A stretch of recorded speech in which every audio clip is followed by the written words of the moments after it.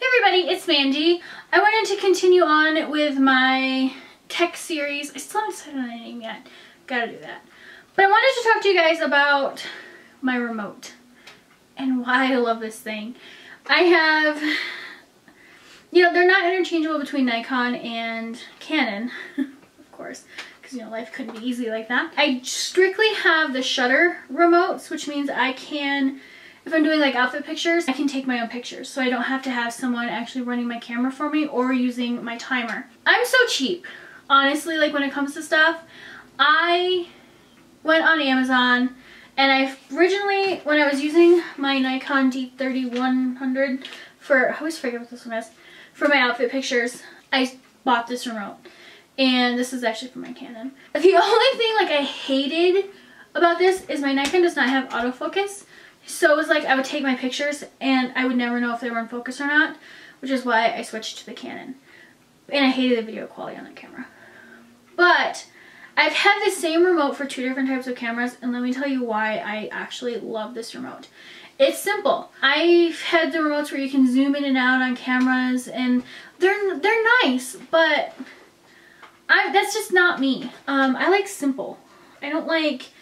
And I am so afraid, like when I'm doing outfit pictures, this fits in my hand so I can conceal it pretty easy and no one sees I'm holding a remote. Actually, when I got this one, it was really funny. It took like a week to get to me from Amazon because it sat in Texas for like 2 days, and then I went to Santa Fe and I'm like, I don't even live in Santa Fe.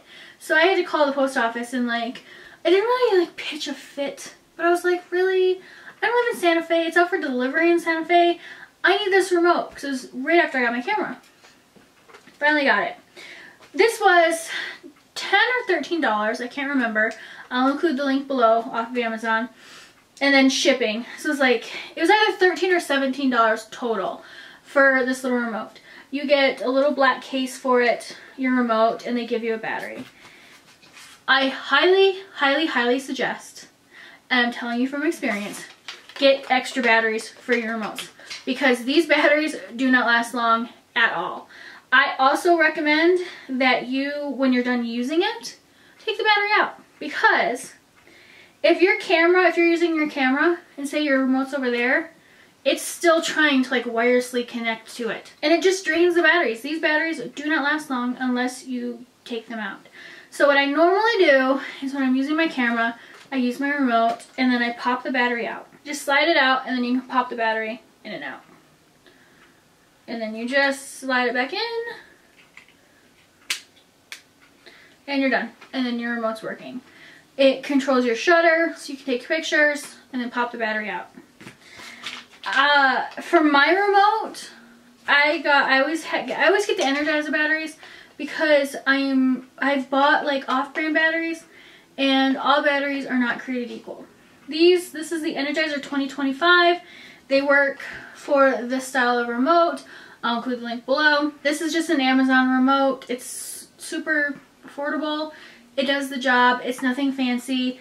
If for some reason this was damaged or I lost it or I broke it, I'm out $10. It does come with, I think, a year warranty. So again, what I do once I'm done with my pictures, I pop my battery out. I keep my everything in this little case, except for this battery. I put everything in, you guys saw this in my little card, my memory card holder. I keep everything in this top pocket, and it all stays neat, nice, and organized. Maybe it just broke. Damn. But it all stays neat, nice, and organized, and I don't have to worry about it falling out, getting lost. I just pop it in my camera bag, and it's good to go. So I highly recommend getting a cheap or any type of a remote for your camera. You'll need to research what type of remotes work for your cameras. I'm honestly only familiar with DSLRs. I don't know too much about like point and shoot camera remotes, but I know some of them do have remotes for them. It just depends if it has that wireless connecting thingy in the camera.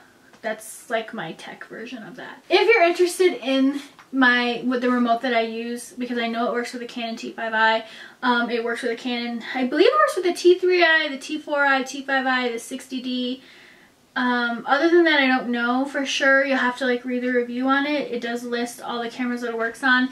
It does not list the T5i on the website, but I have a T5i and it works. So, and honestly, like when I'm taking my outfit of the day or my outfit pictures, I set up my camera, I take my pictures, I try to conceal, like if you ever see me when I do my outfit pictures, like you can barely ever see like one hand, and that's because I'm holding the remote. Half the time I don't even care if you guys see that I'm holding the remote because it doesn't matter.